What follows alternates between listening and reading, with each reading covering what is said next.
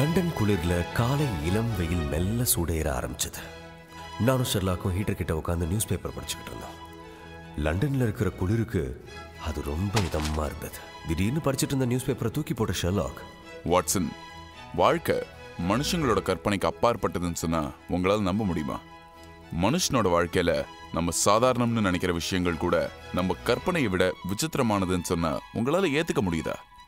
இப்போ நாம 2 பேரும் ஒரு பறவையா மாறி இந்த ஜன்னல் வழியா ஒன்னா பறந்து இந்த லண்டன் சிட்டில இருக்கிற அத்தனை கூரையும் பிச்சுட்டு அங்க நடக்கிற வினோதமான விஷயங்களை பார்த்தோம்னா ஃபிக்ஷன் கதைகள் கூட தோத்து போற அளவுக்கு அவ்வளவு விசித்திரமா இருக்கும். என்னால் அதை ஏற்றுக்க முடியாது. இப்போ நியூஸ் பேப்பரில் வர வாழ்க்கைகளே எடுத்துக்கோங்களேன். உண்மைன்ற பேரில் ரொம்ப கேவலமான இன்ஃபர்மேஷன்லாம் எழுதுறாங்க. அதில் ஒரு கோர்வையோ கலைநயமோ இருக்குன்னு சொல்ல முடியாது. நியூஸ் பேப்பரில் எதையும் ரியலிஸ்டிக்காக சொல்றதுக்கு ஒரு வரமுறையை கடைப்பிடிச்சாகணும். ஆனால் அதே நேரம் ஒரு கேஸை பற்றின போலீஸ் ரிப்போர்ட்டை பார்த்தீங்கன்னா அது நீதிபதி நம்புற மாதிரி இருக்கணும்.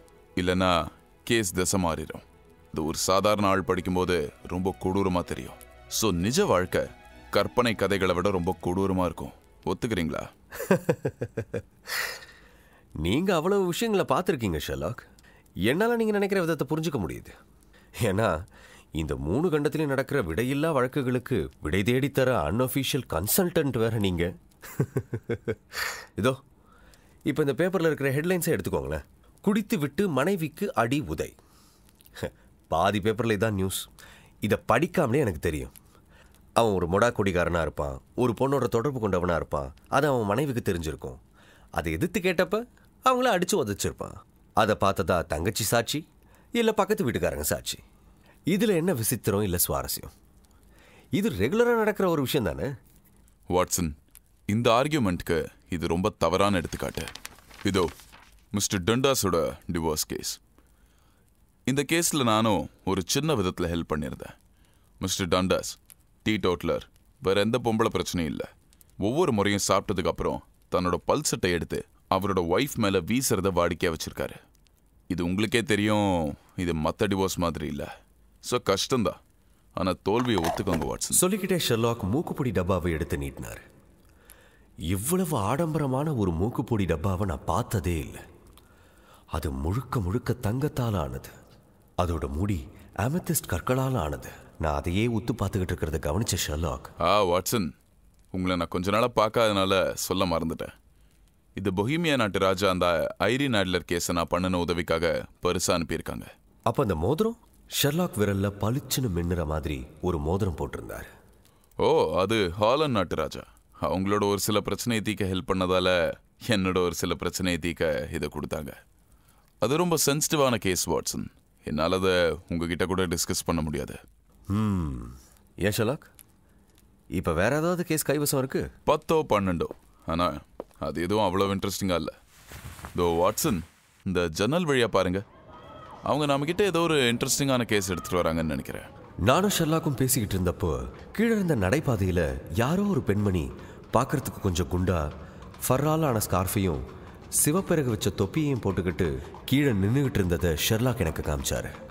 அவங்க ஏதோ ஒரு குழப்பத்தில் முன்னாடியும் பின்னாடியும் நடந்துக்கிட்டு கையெல்லாம் நடுங்கியபடி ஏதோ தயக்கத்தோடு நின்றுட்டு இருந்தாங்க. இந்த சிம்டம்ஸ் எதை குறிக்குதுன்னு எனக்கு நல்லாவே தெரியும். அவங்க எப்படி முன்னும் பின்னும் நடக்கிறத பார்த்தா அவங்க லைஃப்பில் ஏதோ ஒரு பெரிய பிரச்சனை நடந்திருக்கு. அதுக்கான ஆலோசனையை தேடி தான் அவங்க நம்மளை பார்க்க வந்திருக்கணும். அண்ட் அவங்க இவ்வளோ தயக்கத்தோடு நிற்கிறத பார்த்தா இது ஏதோ காதல் சம்மந்தப்பட்ட விஷயம்தான் நினைக்கிறேன். ஆனால் அவங்க முகத்தில் எந்த ஒரு கோபமோ ஏமாற்றமோ தெரியல, வெறும் குழப்பம்தான் தெரியுது. ஷெர்லாக் பேசிக்கிட்டு இருக்கும்போதே அந்த பெண் எங்களோட அறைக்குள்ளே வந்தாங்க. உள்ளே வந்தவங்கள ஷெர்லாக் சேரில் உட்கார சொன்னார். உங்களுக்கு ஷார்ட் சைட் இருக்கிறதால டைப் பண்ணும்போது கஷ்டமா இல்லையா? முன்னாடிலாம் ரொம்ப கஷ்டமா இருந்துச்சு. இப்போ எந்த லெட்டர் எங்கே இருக்குன்னு பார்க்காமலே கூட என்னால் டைப் பண்ண முடியும். ஆனால் உங்களுக்கு எப்படி நான் டைப் ரைட்டிங் பண்ணுவேன்னு தெரியும்? என்னை பற்றி முன்னாடியே கேள்விப்பட்டிருக்கீங்களா? இல்லைனா எப்படி என்னை பற்றி இவ்வளோ கரெக்டாக சொல்கிறீங்க? எல்லா விஷயங்களையும் தெரிஞ்சுக்கிறது தான் என் வேலையே. இல்லைன்னா நீங்கள் என்ன தேடி வர போகிறீங்க? மிஸ்ஸஸ் எத்தரிஜோடைய கணவன் காணாமல் போன கேஸில் போலீஸ் கூட அவங்கள கைவிட்டுட்டாங்க. ஆனால் நீங்கள் தான் எப்படியோ அவரை கண்டுபிடிச்சி கொடுத்தீங்க. அதே நம்பிக்கையில் தான் இன்னைக்கு உங்ககிட்ட உதவி கேட்டு நான் இங்கே வந்திருக்கேன். என்கிட்ட பெருசாக காசு பணம்லாம் ஒன்றும் இல்லை.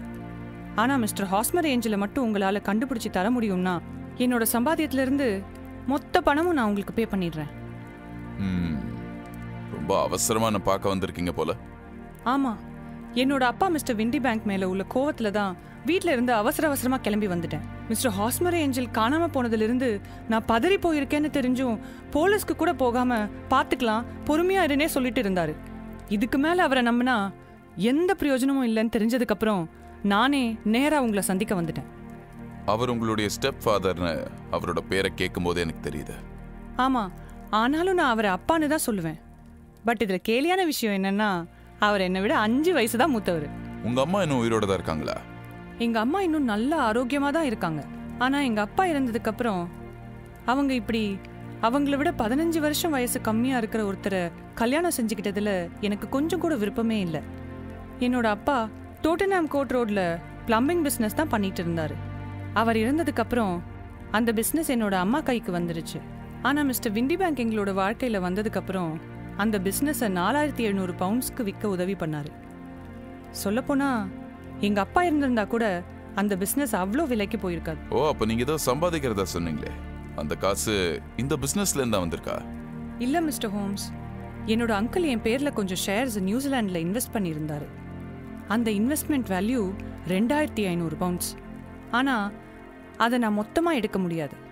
அதிலிருந்து வருஷத்துக்கு 100 பவுண்ட்ஸ் இன்ட்ரெஸ்ட் கிடைக்கும். அப்போ ஒரு பொண்ணுக்கு 100 பவுண்ட் வருமானங்கிறது பெரிய விஷயம் தானே? இருக்கலாம் மிஸ்டர் ஹோம்ஸ். எங்க அம்மாவோடையும் மிஸ்டர் விண்டி பேங்கோடையும் நான் தங்கி இருக்கிறதுனால எந்த விதத்திலையும் நான் அவங்களுக்கு பாரமா இருக்கக்கூடாதுன்னு எனக்கு வர மொத்த பணத்தையும் அவங்க கிட்டேயே கொடுத்துருவேன். என்னோட டைப்ரைட்டிங் மூலமா எனக்கு என்ன பணம் கிடைக்குதோ அதை மட்டும்தான் என் செலவுக்கு பயன்படுத்துவேன். ஒரு பேஜ் டைப் அடிச்சா எனக்கு 2 பென்ஸ் கிடைக்கும். ஒரு நாளைக்கு ஆவரேஜா 15லேருந்து 20 பேப்பர்ஸ் என்னால் டைப் பண்ண முடியும். சூப்பர். இப்போ மிஸ்டர் ஹாஸ்மர் ஏஞ்சலுக்கு என்னாச்சுன்னு உங்களால் சொல்ல முடியுமா? அவரை முதலா கேஸ் வெட்டர்ஸ் பார்ட்டியில தான் நான் சந்திச்சேன்.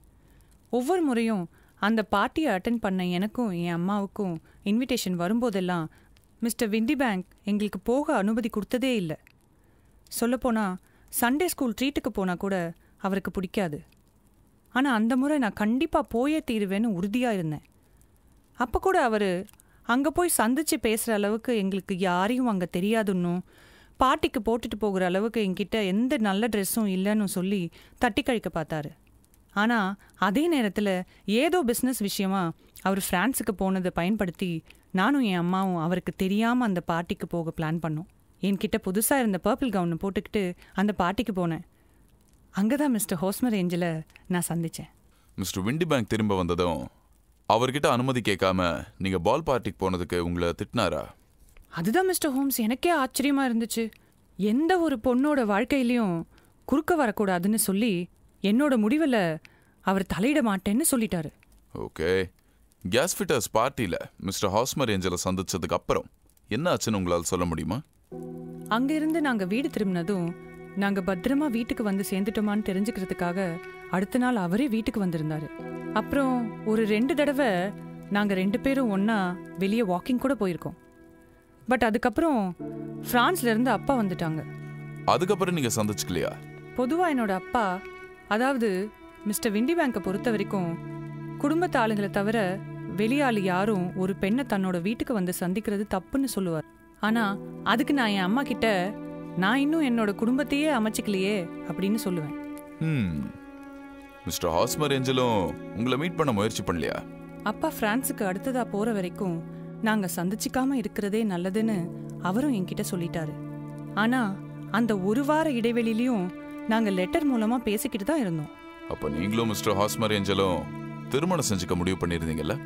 எங்களோட 2வது சந்திப்புலயே நாங்க ஒருத்தர் கல்யாணம் செஞ்சுக்க முடிவு பண்ணிட்டோம். அவர் எங்க வேலை பார்த்தாருன்னு உங்களுக்கு தெரியுமா? லீடன் ஹால்ல ஏதோ ஒரு ஆஃபீஸ்ல கேஷியரா அவர் வேலை பார்த்தாரு. ஆனா அந்த ஆஃபீஸ் பேர்லாம் எனக்கு சரியா தெரியாது.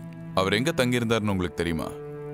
அவர் தங்கறதுக்கான ஒரு தனி இடம்லாம் இல்ல மிஸ்டர் ஹோம்ஸ். அந்த ஆஃபீஸ் வளாகத்திலேயே அவர் படுத்து தூங்கிடுவாரு. அவரோட அட்ரஸ் கூட உங்களுக்கு சரியா தெரியாம அவருக்கு எப்படி நீங்க லெட்டர்ஸ்லாம் எழுதுனதா சொன்னீங்க? லீடன் ஹால் ஸ்ட்ரீட் போஸ்ட் ஆஃபீஸ்க்கு தான் நான் என்னோட லெட்டர்ஸ் எழுதுவேன். ஏன்னா அவரோட ஆஃபீஸ் அட்ரஸ்க்கு எழுதுனா கூட வேலை பார்க்குற எல்லாருக்கும் இதை பற்றி தெரிஞ்சிடும்னு வேணாம்னு சொல்லிட்டாரு. ஒரு தடவை நான் வேணும்னா உங்களை மாதிரியே டைப் பண்ணி அனுப்பட்டுமான்னு கேட்டேன். ஆனால் அதுக்கு அவர் கடிதம் எழுதினாதான் அது நானாக எழுதுன மாதிரி இருக்கும், டைப் பண்ணால் எனக்கும் அவருக்கும் நடுவில் ஏதோ ஒரு மெஷின் உள்ளே வர்றது போல் இருக்கும்னு சொல்லிட்டாரு. இந்த சின்ன விஷயங்களை பற்றி கூட யோசிக்கிற அளவுக்கு அவர் என் மேலே பாசமாக இருப்பார். எப்போவுமே ஒரு கேஸில் சின்ன விஷயங்கள் தான் கடைசியில் பெருசாக போய் முடியும். சரி சொல்லுங்க, உங்களுக்கு மிஸ்டர் ஹாஸ்மர் ஏஞ்சலை பற்றி வேற என்ன தெரியும்? அவர் ரொம்பவே கூச்ச சுபாவம் கொண்ட ஒரு ஆள். அவருக்கு எந்த விஷயத்தையும் மூடி மறைக்க பிடிக்காது. ஆனால் என்னை மட்டும் இரவு நேரத்தில் தான் சந்திக்க வருவார். ஆனால் அவர் ஒரு ஜென்டில்மேன். ஒரு பொண்ணுக்கிட்ட குரலை உயர்த்தி கூட அவருக்கு பேச தெரியாது. சின்ன வயசில் நடந்த ஏதோ ஒரு விபத்தில் அவரோட குரல் வளத்தை இழந்துட்டதுனால அவர் பேசுகிறதே ஏதோ ரகசியம் சொல்கிறது போல தான் இருக்கும். இதை தாண்டி அவர் எப்பவும் டீசெண்டாக ட்ரெஸ் பண்ணியிருப்பார். அவருக்கும் என்ன போலவே கண் பார்வையில் பிரச்சனை இருக்கிறதால டிண்டட் கிளாஸஸ் போட்டிருப்பாரு. அடுத்த முறை உங்க ஸ்டெப் ஃபாதரான விண்டி பேங்க் பிரான்ஸுக்கு போனதும் நீங்க மிஸ்டர் ஹாஸ்மரை சந்திச்சிங்களா? அடுத்து எங்கள் அப்பா மிஸ்டர் விண்டி பேங்க் ஃப்ரான்ஸுக்கு போயிருந்த ஒரு வாரத்துக்குள்ளேயே மிஸ்டர் ஹாஸ்மர் ஏஞ்சல் எப்படியாச்சும் நாங்கள் கல்யாணம் பண்ணிக்கணும்னு சொல்லி என்னை கட்டாயப்படுத்தினார். என்னோட அப்பா திரும்பி வந்தா எங்களோட காதலுக்கு மறுப்பு தெரிவிச்சிருவாரோன்னு பயந்து என்ன ஆனாலும் நான் அவரை தான் கல்யாணம் பண்ணிக்கணும்னு சொல்லி மிஸ்டர் ஹாஸ்மர் ஏஞ்சல் பைபிள் மேலே என்கிட்ட சத்தியம் வாங்கினார். இதை தெரிஞ்சுக்கிட்ட என் அம்மாவுக்கும் மிஸ்டர் ஹாஸ்மர் ஏஞ்சலை பிடிச்சிருந்ததுனால அவங்களும் என்ன ஆனாலும் பார்த்துக்கலான்னு கல்யாணத்துக்கு என்னை சம்மதிக்க சொன்னாங்க. அப்பா கிட்ட என்ன சொல்றதுன்னு கேட்டப்போ நானே பார்த்துக்கிறேன்னு சொல்லி எங்கள் அம்மா என்னை சமாதானப்படுத்தினாங்க. ஆனாலும் எனக்கு மறைக்கிறதுல எந்த விருப்பமும் இல்லாததுனால ஃப்ரான்ஸில் இருந்த அவருக்கு நான் கல்யாணம் செஞ்சுக்க போகிறதா சொல்லி ஒரு லெட்டர் அனுப்பிச்சேன். ஆனால் நான் அனுப்பிச்ச லெட்டர் என்னோட கல்யாணத்தன்னைக்கு காலையில் எனக்கே திரும்பி வந்துருச்சு. அப்போ உங்க அப்பா கிட்ட அந்த லெட்டர் போய் சேரலையா? அதுக்குள்ள அவர் பிரான்ஸ்ல இருந்து இங்கிலாந்துக்கு திரும்பிட்டதுனால அந்த லெட்டர் அவரை ரீச் ஆகல. உங்க கல்யாணம் சர்ச்சில் தானே நடக்கிறதா இருந்தது? ஆமா மிஸ்டர் ஹோம்ஸ், கிங்ஸ் கிராஸ் ஸ்ட்ரீட்ல இருக்கிற சென்ட் சேவியர்ஸ் சர்ச்ல தான் எங்க கல்யாணத்தை நடத்த பிளான் பண்ணியிருந்தோம். அதுக்கப்புறம் சென்ட் பான்கிராஸ் ஹோட்டல்ல சின்னதா பிரேக்ஃபாஸ்ட்டும் அரேஞ்ச் பண்ணியிருந்தோம். கல்யாணத்தன்னைக்கு காலையில என்னையும் என்னோட அம்மாவையும் ஒரு கேப்ல சர்ச்சுக்கு அனுப்பி வச்சுட்டு பின்னாடியே இன்னொரு வண்டியில மிஸ்டர் ஏஞ்சல் வரதா சொன்னாரு. நாங்களும் சர்ச்சுக்கு போய் அவருக்காக வெயிட் பண்ணிட்டு இருந்தோம். அவர் வரதா சொன்ன வண்டி வந்துச்சு. ஆனா அந்த வண்டியில அவர் இல்ல. அந்த டிரைவரை விசாரிச்சப்போ மிஸ்டர் ஏஞ்சல் வண்டியில ஏறி உட்கார்ந்ததை தான் கண்ணால பார்த்ததா சொன்னாரு. எப்படி சர்ச்சுக்கு வந்ததும் அவர் காணாம போனாருன்னு தெரியலன்னு சொன்னாரு. அப்போ அவர் உங்களை நல்லாவே ஏமாத்திட்டாருன்னு நினைக்கிறேன். அதுக்கு வாய்ப்பே இல்லை மிஸ்டர் ஹோம்ஸ். அவருக்கு அப்படி என்னை ஏமாத்திட்டு போகணும்னு எந்த அவசியமும் இல்லை. அது மட்டும் இல்லாமல் நான் அவரை தான் கல்யாணம் பண்ணிப்பேன்னு அவருக்கு சத்தியம் செஞ்சு கொடுத்துருக்கேன். அப்படி இருக்கும்போது கல்யாணம் அன்னைக்கு காலையில் அப்படி அவரை என்னை விட்டுட்டு போகணும்னு ஒருபோதும் நினச்சிருக்க மாட்டார். அப்போ வர வழியில் அவருக்கு ஏதோ ஆயிருக்குன்னு நினைக்கிறீங்களா? கண்டிப்பாக மிஸ்டர் ஹோம்ஸ், வர வழியில் தான் அவருக்கு ஏதோ ஆயிருக்கணும். என்ன ஆகியிருக்கும்னு உங்களால் கெஸ் பண்ண முடியுமா? இல்லை மிஸ்டர் ஹோம்ஸ். இதை பார்த்து உங்கள் அம்மா எப்படி ரியாக்ட் பண்ணாங்க? எங்கள் அம்மா ரொம்பவே கோவமாயிட்டாங்க. இதுக்கு மேலே அவரை பற்றி பேசவே கூடாதுன்னு சொல்லிட்டாங்க. உங்கள் அப்பா இதை பற்றி என்ன சொன்னார்? அவரும் என்ன போலவே மிஸ்டர் ஏஞ்சலுக்கு என்ன ஆயிருக்கும்னு தான் யோசிச்சுட்டு இருந்தார். ஏன்னா அவர் என்னை ஏமாற்ற வேண்டிய எந்த அவசியமும் இல்லை. ஒருவேளை அவர் என்கிட்ட காசு வாங்கியிருந்தா கூட அதுக்காக என்னை ஏமாத்திட்டு போயிட்டாருன்னு சொல்லியிருக்கலாம். ஆனால் அவர் என்கிட்ட எந்த பணமும் எதிர்பார்க்கல. அப்போ அதுக்கு பின்னாடி என்ன காரணம் இருக்குன்னு யோசிச்சு எனக்கு தூக்கமே இல்லை மிஸ்டர் ஹோம்ஸ். கவலைப்படாதீங்க, இந்த குழப்பத்தை தீர்த்து வைக்க வேண்டியது எங்களோட பொறுப்பு. பட் அதே சமயத்தில் மிஸ்டர் ஹாஸ்மர் ஏஞ்சலை உங்களோட நினைவுகள்ல இருந்து கொஞ்சம் கொஞ்சமாக மறக்க ட்ரை பண்ணுங்க. அப்போ அவர் திரும்பி வரவே மாட்டாருன்னு சொல்றீங்களா? அப்படிதான் நினைக்கிறேன். அப்போ அவர் எங்க இருக்காருன்னு உங்களுக்கு தெரியுமா? அந்த கேள்விக்கான பதிலை கூடிய சீக்கிரமாகவே உங்களுக்கு தெரியப்படுத்துறேன். அதுக்கு முன்னாடி அவரை பற்றின டிஸ்கிரிப்ஷன் அண்ட் அவர் உங்களுக்கு கொடுத்த லெட்டர்ஸ்னு உங்ககிட்ட ஏதாவது இருந்தா என்கிட்ட கொடுத்துட்டு போங்க. போன வாரம் கூட அவரை பற்றி நியூஸ் பேப்பரில் ஒரு விளம்பரம் கொடுத்துருந்தேன். இந்தாங்க, அதோட அவர் எனக்கு கொடுத்த 4 லெட்டர்ஸும் இதில் இருக்கு. தேங்க்ஸ். அண்ட் உங்களோட அட்ரஸ் சொல்ல முடியுமா? Number 31 லயான் place, கேம்பர்வெல். மிஸ்டர் ஹாஸ்மர் ஏஞ்சலுடைய அட்ரஸ் உங்ககிட்ட இல்லைன்னு சொன்னீங்க. உங்க அப்பாவோட பிசினஸ் அட்ரஸ் மட்டும் கொடுக்க முடியுமா? ஃபென்சார்ட் ஸ்ட்ரீட்ல இருக்கிற வெஸ்ட் ஹவுஸ் அண்ட் மார்பேங்க்ல தான் அவர் வேலை பார்க்குறாரு. இதான் அவரோட அட்ரஸ். தேங்க்ஸ். இப்போ நீங்க வீட்டுக்கு கிளம்பலாம். அண்ட் இந்த பிரச்சனையை பத்தி பெருசா மனசை போட்டு குழப்பிக்க வேண்டாம். நன்றி மிஸ்டர் ஹோம்ஸ். ஆனால் என்ன ஆனாலும் சரி, மிஸ்டர் ஏஞ்சல் வர வரைக்கும் அவருக்காக நான் காத்துக்கிட்டு இருப்பேன் அப்படின்னு சொல்லிட்டு அவங்க கொண்டு வந்த பேப்பர்ஸ் எல்லாத்தையும் அங்கேயே விட்டுட்டு அவங்க கிளம்பிட்டாங்க. அதுக்கப்புறம் ஷெர்லாக் கொஞ்ச நேரம் அமைதியாகவே இந்த கேஸை பற்றி யோசிச்சுக்கிட்டு இருந்தார். ஒரு சிகாரை எடுத்து பற்ற வச்சபடி, நமக்கு ரொம்பவே ஒரு இன்ட்ரெஸ்டிங்கான பொண்ணு தான்.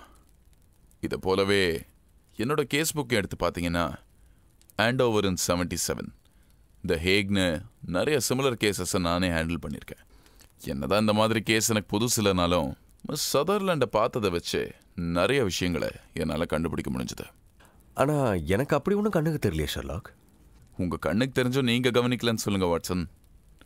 எத்தனை தடவை சொன்னாலும் உங்களுக்கு புரியாத விஷயம் என்னன்னு தெரியுமா? ஒருத்தவங்களோட விரல் நகத்திலிருந்து ஷூலேஸ் வரைக்கும் பார்த்தே ஒரு கேஸை ரொம்ப ஈஸியாக சால்வ் பண்ணிடலாம். ஸோ இப்போ சொல்லுங்கள், மிஸ் சதர்லாண்ட் கிட்ட நீங்கள் என்னெல்லாம் கவனிச்சிங்க? அவங்க டார்க் ப்ளூ கலரில் ஒரு ஹேட் போட்டிருந்தாங்க. அந்த ஹேட்டில் ரெட் கலரில் ஒரு ஃபெதர் கூட இருந்துச்சு. Black jacket, black beads, brown colour dress, grey colour gloves. And அந்த க்ளவுஸில் கூட அவங்களோட வலது கை ஆள்காட்டி விரலில் கொஞ்சமாக தேஞ்சு போயிருந்துச்சு. அப்புறம் கோல்டன் இயர்ரிங்ஸ். மற்றபடி அவங்க என்ன ஷூஸ் போட்டிருந்தாங்கன்னு நான் ஒழுங்காக கவனிக்கல. Excellent Watson. இவ்வளோ விஷயத்தை நீங்கள் சரியாக கவனிச்சிருந்தப்போ எது முக்கியமோ அதை நீங்கள் கவனிக்காமல் விட்டுட்டீங்க. பார்த்த உடனே கண்ணுக்கு தெரியிற நிறங்களை வச்சு மட்டும் யாரையும் எடை போட்டுட முடியாது. என்னை பொறுத்த வரைக்கும் என்றைக்குமே ஒரு பொண்ணுடைய கையையும் ஒரு பையனுடைய முட்டியும் தான் கவனிக்கணும். நான் சொன்ன மாதிரி மிஸ் சதர்லாண்டுடைய ஸ்லீவ்ஸை கவனிச்சிருந்தீங்கன்னா அவங்களோட ரிஸ்ட்டுக்கு மேலே லைட்டாக சுருக்கம் ஏற்பட்டிருந்துச்சு. பொதுவாக டைப் ரைட்டிங் பண்ணுறவங்களுக்கு தான் அப்படி சுருக்கம் ஏற்படும்.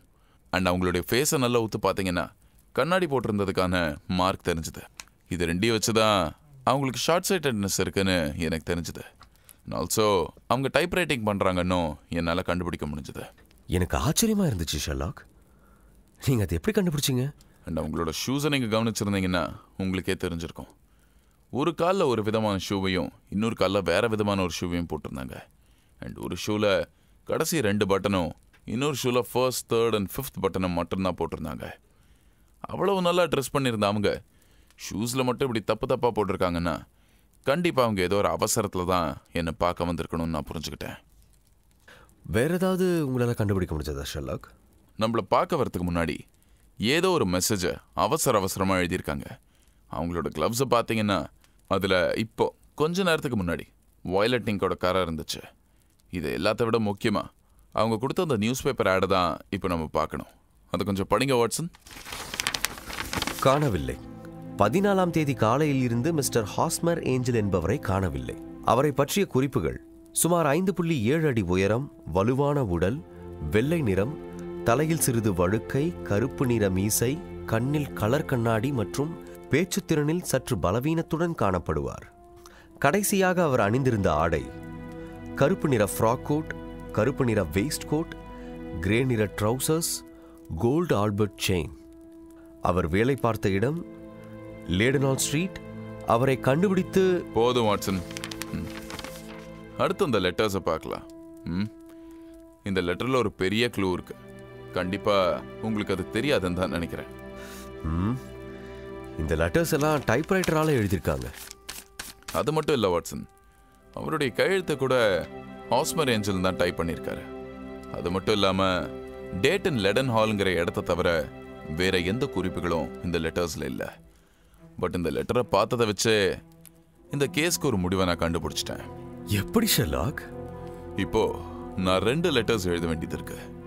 ஒன்று அவர் வேலை பார்த்த ஆஃபீஸ்க்கு, இன்னொன்று mister windy bank. And windy பேங்கை நாளைக்கு சாயங்காலம் ஒரு 6 மணி போல் நம்மளை இங்கே வந்து சந்திக்க சொல்ல போகிறேன்.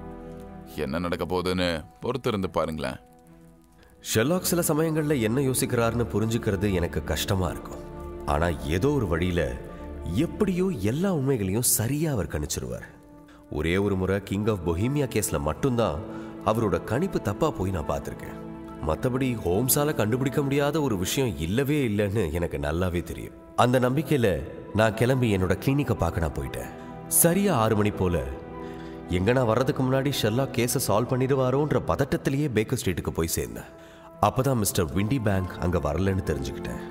ஷெர்லாக், இந்த மிஸ் சதர்லாண்டோட கேஸ் என்னாச்சு? இந்த கேஸை நான் நேற்றே சால்வ் பண்ணிட்டேன் வாட்சன்.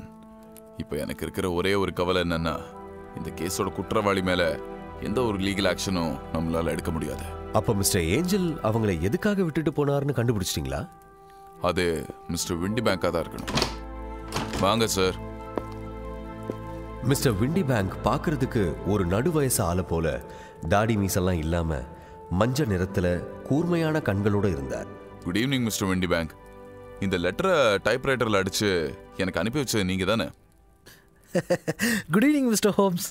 லேட் ஆகிடுச்சுன்னு நினைக்கிறேன். அண்ட் ரொம்பவே சாரி.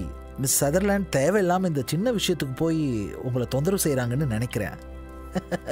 நான் எவ்வளோ சொல்லியும் கேட்காம உங்களை பார்க்க வந்திருக்காங்க. நீங்கள் நினச்சா மட்டும் மிஸ்டர் ஹோஸ்மரேஜில் கண்டுபிடிக்க முடியுமா என்ன? என்ன இருந்தாலும் நீங்கள் அஃபிஷியலாக போலீஸ் இல்லை, அதனால் நான் பெருசாக ரியாக்ட் பண்ணலை. ஆனால் என்னை பொறுத்த வரைக்கும் மிஸ்டர் ஹாஸ்மரேஞ்சில் என்னால் மட்டும்தான் கண்டுபிடிக்க முடியும். அப்படியா? அப்போ ரொம்ப சந்தோஷம். பட் எப்படின்னு சொன்னால் நானும் கொஞ்சம் தெரிஞ்சுப்பேன். ஒரு மனுஷனோட கையெழுத்து எப்படி தனித்துவம் வாய்ந்ததோ, டைப்ரைட்டிங் அப்படிதான். ஒருத்தர் டைப்ரைட்டிங் பண்ற மாதிரி இன்னொருத்தர் பண்ண மாட்டாங்க. ஃபார் எக்ஸாம்பிள், நீங்க எனக்கு அமைச்சிருக்கிற இந்த நோட் எடுத்துக்கலாமே. இதுல இருந்த வார்த்தைகள்லையும் letter E and letter R மட்டும் வேற மாதிரி இருக்கு. ஐ மீன், அதோட அச்சு மட்டும் இங்க சரியா விழல. இந்த மாதிரி 14 வித்தியாசங்களை என்னால் இந்த டைப்ரைட்டிங் நோட்டை வச்சே சொல்ல முடியும். இந்த லெட்டரை என்னோட ஆஃபீஸில் இருக்க பழைய டைப்ரைட்டர் மூலமாக தான் அடித்தேன். அது ரொம்ப பழைய டைப்ரைட்டரில் ஒரு சில லெட்டர்ஸ்லாம் தேஞ்சு போயிருக்கு, அதனால சரியாக பிரிண்ட் ஆகலை. இப்போ இன்னொரு இன்ட்ரெஸ்டிங்கான விஷயத்த சொல்லட்டுமா மிஸ்டர் விண்டி பேங்க்? சொல்ல போனா கொஞ்ச நாளாவே டைப்ரைட்டிங்கும் கிரைம்ஸ்க்கும் என்னென்ன சம்மந்தம் இருக்கலாம்னு சொல்லி ஒரு மோனோகிராஃப் நான் எழுதிட்டு இருக்கேன். உதாரணத்துக்கு, மிஸ்டர் ஹாஸ்மர் ஏஞ்சல் கிட்ட இருந்து வந்த இந்த 4 லெட்டர்ஸையும் பாருங்க. இந்த 4 லெட்டர்ஸுமே டைப்ரைட்டரில் அடிக்கப்பட்டது தான். இதுலேயும் letter E and letter S தெளிவா அடிக்கல. அண்ட் ஒரு மேக்னிஃபைங் கிளாஸால இந்த லெட்டர்ஸை நீங்க உத்து பார்த்தீங்கன்னா, நான் முன்னாடி சொன்ன அதே 14 வித்தியாசங்களும் இந்த லெட்டர்ஸ்லயும் இருக்கு. இந்த மாதிரி தேவையில்லாத கதையெல்லாம் கேட்டு என் நேரத்தை வீணடிக்க முடியாது. மிஸ்டர் ஹோஸ்மர் ஏஞ்சல் ஒருவேளை நீங்க கண்டுபிடிச்சிட்டா எனக்கு தகவல் அனுப்புங்க. அப்படின்னா அவர் நான் இப்பவே கண்டுபிடிச்சிட்டேன். என்னது? எங்க கண்டுபிடிச்சிட்டீங்களா? எங்க கண்டுபிடிச்சிங்க? இதுல இருந்து உங்களால தப்பிக்கவே முடியாது மிஸ்டர் விண்டி பேங்க். இந்த கேஸ் மொத்தமும் டிரான்ஸ்பரண்டா இருக்கு. ஸோ நீங்க நல்லாவே மாட்டிக்கிட்டீங்க. ஆனா இதுல எந்த விதத்திலையும் என் மேல லீகல் ஆக்ஷன்ஸ் எடுக்கவே முடியாது. அதுதான் என்னோட வருத்தமும்.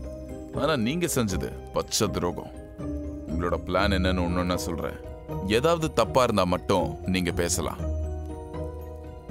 நீங்க மிஸ் சதர்லாண்டுடைய அம்மா உங்களோட 15 வயசு கூட தெரிஞ்சு நீங்க கல்யாணம் பண்ணிக்கிட்டதுக்கான காரணம் அவங்க கிட்ட இருந்த பணம். அது மட்டும் இல்லாம அவங்களோட பொண்ணுக்கு சேர வேண்டிய பணத்தையும் நீங்க தான் சந்தோஷமா அனுபவிச்சுட்டு வரீங்க. மிஸ் சதர்லாண்ட் உங்களுக்கு வருஷம் கொடுக்குற 100 பவுண்ட்ஸ் மட்டும் இல்லைன்னா இந்த அளவுக்கு ஒரு ஆடம்பரமான வாழ்க்கையை உங்களால நினைச்சு கூட பார்க்க முடியாது. ஆனா ஒருவேளை அவங்க கல்யாணம் செஞ்சுக்கிட்டா அந்த காசை உங்களுக்கு தரமாட்டாங்கன்னு உங்களுக்கு நல்லாவே தெரியும். அதே நேரத்தில் ஒரு ஸ்டெப் ஃபாதரா அவங்க கல்யாணம் பண்ணிக்கிறத உங்களால தடுக்க முடியாதுன்னு உங்களுக்கு நல்லாவே தெரியும். அதனாலதான் புத்திசாலித்தனமா நீங்களும் உங்களோட மனைவியும் பிளான் பண்ணி நீங்களே ஒரு சின்ன வயசு பையனை மாதிரி மார்வேஷம் போட்டுக்கிட்டு கண்ணாடியும் மீசையும் வச்சுக்கிட்டு வேற ஒரு ஆள் மாதிரி மிஸ் சதர்லாண்டை சந்திச்சு ஏமாத்திருக்கீங்க. உங்களோட குரலை அவங்க கண்டுபிடிச்சிடக்கூடாதுன்னு ஏதேதோ காரணம் சொல்லி உங்களோட பேச்சு திறனும் குரல் வளமும் கம்மின்னு சொல்லி அவங்களை ஏமாத்திருக்கீங்க. இது எல்லாத்துக்கும் மேல மிஸ் சதர்லாண்டுக்கு ஷார்ட் சைட்டுன்னு தெரிஞ்சதால அவங்களுக்கும் மிஸ்டர் ஹாஸ்மர் ஏஞ்சல் வேற யாரும் இல்ல, நீங்க தானே சரியா கண்டுபிடிக்க தெரியல. இல்ல, ஆரம்பத்தில் விளையாட்டாதான் இதை நாங்கள் செஞ்சோம். ஆனால் இதை அவ்வளோ சீரியஸாக எடுத்துப்பான்னு நாங்கள் நினச்சி கூட பார்க்கல. மிஸ் சதர்லாண்டும் நீங்க பிரான்ஸுக்கு போயிருக்கிறதா நம்பி தன்னோட அம்மாவோட சப்போர்ட்டோட இன்னும் அதிகமா மிஸ்டர் ஹாஸ்மர் ஏஞ்சலை நம்ப ஆரம்பிச்சிருக்காங்க. அடிக்கடி அவங்கள சந்திக்க வந்து அவங்களோட திருமணம் வரைக்கும் அதை நீங்க கொண்டு போயிருக்கீங்க. அதுக்கப்புறம் ஒவ்வொரு முறையும் நீங்க பிரான்ஸ் போயிருக்கிறதா ஏமாத்த முடியாதுன்னு தெரிஞ்சுக்கிட்டு ஒரேடி அந்த பிரச்சனைக்கு ஒரு முடிவு கட்டணும்னு நீங்க நினைச்சிருக்கீங்க. எப்படியோ பேசி அவங்க கிட்ட பைபிள் மேல சத்தியெல்லாம் வாங்கி கல்யாணம் செஞ்சுக்கிறதா சொல்லி சர்ச் வரைக்கும் கொண்டு போய் அவங்களை நீங்க நிறுத்திருக்கீங்க. இவ்வளவு நடந்ததுக்கு பிறகு மிஸ் சதர்லாண்ட் கண்டிப்பா காலத்துக்கும் மிஸ்டர் ஹாஸ்மரை நினைச்சுக்கிட்டே வேற யாரையும் திருமணம் செய்யறத பத்தி யோசிக்க கூட மாட்டாங்கிறது தான் உங்களோட பிளான். அதன்படியே ஒரு ஓல்ட் டெக்னிக்கை பயன்படுத்தி அன்னைக்கு சர்ச்சுக்கு போக இருந்த வண்டியில ஒரு பக்கமா ஏறி இன்னொரு பக்கம் வழியா வெளியே திறந்து நீங்க எஸ்கேப் ஆகிருக்கீங்க. ஐ திங்க் நான் நடந்த எல்லாத்தையும் ஒண்ணு விடாம சொல்லிட்டேன். கரெக்டா? நீங்க சொன்னது உண்மையாவும் இருக்கலாம், பொய்யாவும் இருக்கலாம். ஆனா நான் எங்கேயுமே சட்டத்தை மீறல. ஆனா நீங்க மீறீங்க. இது உண்மையா இருந்தாலும் கூட என் மேல நீங்க எந்த லீகல் ஆக்ஷன்ஸும் எடுக்க முடியாது. ஆமா, சட்டத்தால எதுவும் செய்ய முடியாதுதான். ஆனா ஒருவேளை மிஸ் சதர்லாண்டுடைய அப்பாவோ அண்ணனோ உயிரோட இருந்திருந்தா அவங்க சட்டத்துக்காக எல்லாம் வெயிட் பண்ணிருக்க மாட்டாங்க. தோ இந்த மாதிரி ஒரு துப்பாக்கி எடுத்து. ஓ மை காட், ஐயோ ஆளை விடுங்க. ஷெர்லாக் பேசினதை கேட்டு பயந்து போய் மிஸ்டர் விண்டி பேங்க் தலை தெறிக்க அங்கிருந்து ஓடிட்டாரு. இவன் ஒரு மோசமான கிரிமினல். கண்டிப்பா இதுக்கு மேலேயும் தப்புக்கு மேல தப்புகள் தான் இவன் செய்ய போறான். ஆனா ஷெர்லாக், இவர் தான் குற்றவாளின்னு எப்படி கண்டுபிடிச்சிங்க? வாட்சன், ஆரம்பத்துல இருந்தே இப்படி ஒரு காரியத்துல பலனடையக்கூடிய ஒரே ஆள் விண்டி பேங்க் மட்டும்தான்னு எனக்கு நல்லாவே தெரியும். அது மட்டும் இல்லாம எப்பெல்லாம் மிஸ்டர் ஹாஸ்மர் ஏஞ்சல் மிஸ் சதர்லாண்டை சந்திக்க போறாரோ அப்பெல்லாம் விண்டி பேங்க் பிரான்ஸுக்கு போனதா சொன்னதே எனக்கு சந்தேகத்தை ஏற்படுத்துச்சு. அது மட்டும் இல்லாம டிண்டட் கிளாஸ், மீச, குறைந்த குரல் வளம், இது எல்லாமே மாறுவேஷம் போட பயன்படுத்தக்கூடிய வழக்கமான ட்ரிக்ஸ் தான். இது எல்லாத்துக்கும் மேல மிஸ்டர் ஹாஸ்மர் ஏஞ்சல் எழுதின டைப்ரைட்டர் லவ் லெட்டர்ஸும் விண்டி பேங்குடைய டைப்ரைட்டர் நோட்டும் ஒரே மாதிரி இருந்தது. இது எல்லாமே விண்டி பேங்க் எதிராக தான் எனக்கு தெரிஞ்சது. இதெல்லாம் உண்மைதான்னு எப்படி கன்ஃபார்ம் பண்ணீங்க? பேப்பர்ல கொடுத்த அதே டிஸ்கிரிப்ஷன்ல அவரோட வாய்ஸ் அப்புறம் அந்த கண்ணாடியை தவிர மற்ற எல்லாத்தையும் கொண்டு போய் பிரான்ஸ்ல அவர் வேலை பார்த்ததா சொன்ன அந்த ஃபார்மோட அட்ரஸ்க்கு அனுப்பி அப்படி யாரும் அவங்களுக்கு தெரியுமான்னு கேட்டிருந்தேன். விண்டி பேங்க்கும் இங்கே வர சொல்லி நான் டைப்ரைட்டர் மூலியமா ஒரு டெலிகிராம் அமைச்சிருந்தேன். அதுக்கு அவர் அமிச்ச செய்தியை பார்த்ததுமே மிஸ்டர் ஹாஸ்மர் ஏஞ்சலுடைய கடிதங்களும் விண்டி பேங்க் அமிச்ச கடிதமும் ஒரே மாதிரி இருக்கிறத நான் நோட் பண்ணேன். இதுக்கிடையில தான் அந்த ஃபார்ம்ல இருந்தும் நான் அமிச்ச எல்லா அடையாளங்களும் அவங்க கிட்ட வேலை பார்க்குற மிஸ்டர் ஜேம்ஸ் விண்டி பேங்கோட மேட்ச் ஆகிறதா சொல்லி எனக்கு ரிப்ளை பண்ணியிருந்தாங்க. ஸோ இதை வச்சு நான் கன்ஃபார்ம் பண்ணிட்டேன். இப்போ மிஸ் சதர்லாண்ட் கிட்ட என்ன சொல்றது? வாட்சன், நம்ம உண்மையதான் சொல்லணும். ஆனால் அவங்க அதை நம்ப போறதில்ல. ஒரு ஃபேமஸான சேயிங் இருக்கு வாட்சன். புலிகிட்ட இருந்து அதோட குட்டியையும் ஒரு பொண்ணு கிட்ட இருந்து அவளுடைய நம்பிக்கையையும் பறிக்கிறவனுக்கு என்னைக்குமே ஆபத்து தான்.